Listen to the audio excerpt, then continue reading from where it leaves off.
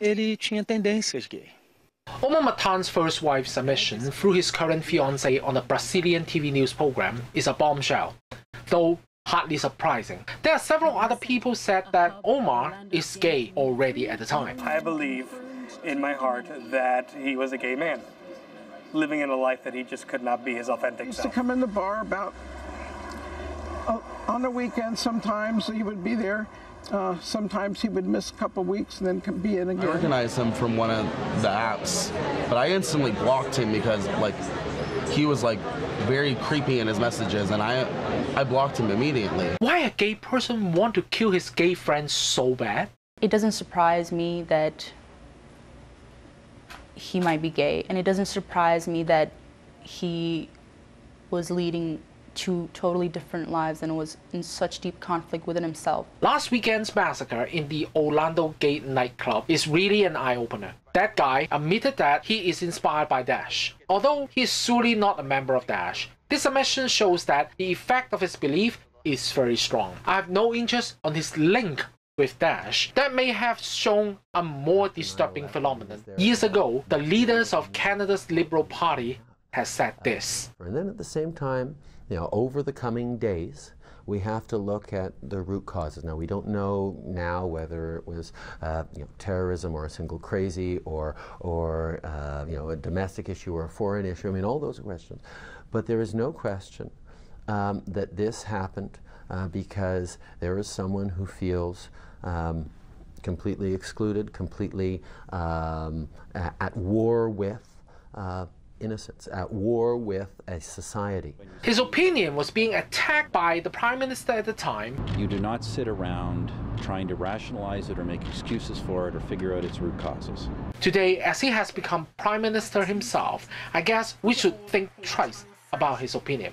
Reading news for years, I found that most fascinated by Daesh ideologies are the so-called losers in the society.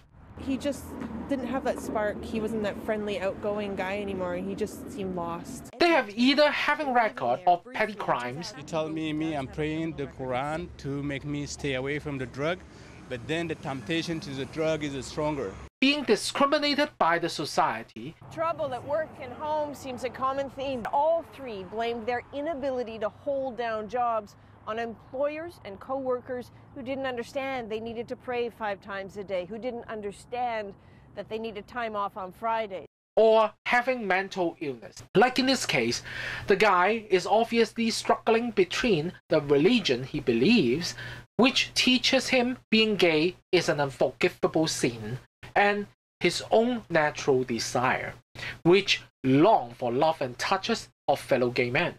I suspect then, by getting into radical Islamic ideology, he believes by martyring himself, his sexual desire would be eliminated, and he will be strict to heaven with Allah.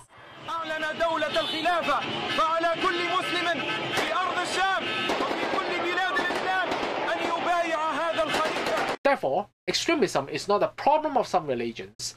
It's a syndrome of an ill society. United States undoubtedly has more than one syndrome.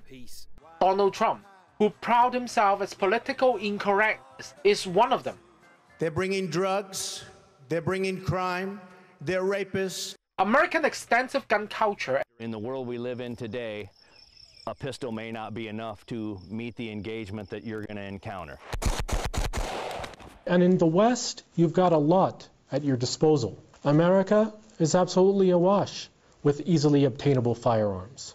You can go down to a gun show at the local convention center and come away with a fully automatic assault rifle without a background check and most likely without having to show an identification card. So what are you waiting for? And high volume of gun violence cases.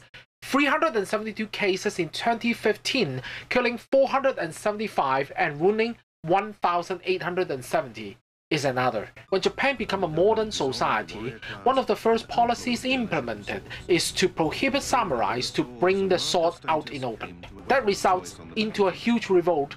Lots of people killed because of this. But Japan has become a civil society since then. America is far from civilized. When there is conflict, people don't solve it with their legal system, but with their guns.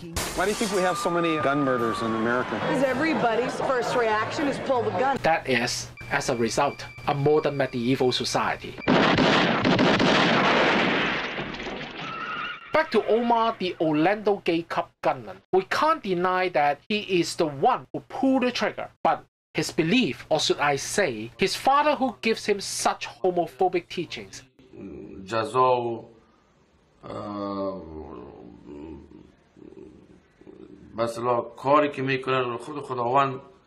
is the murderer as well. Homosexuality is not that tolerated. And especially when somebody is a political figure as prominent as father was, it is especially really looked down upon and disgraced.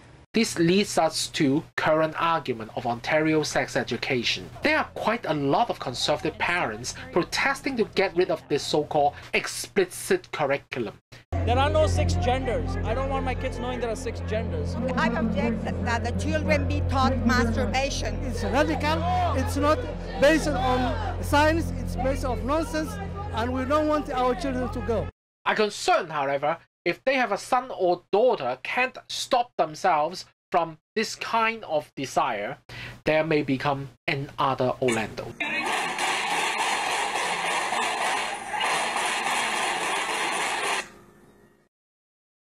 My condolences to all those being killed by hatred and intolerance.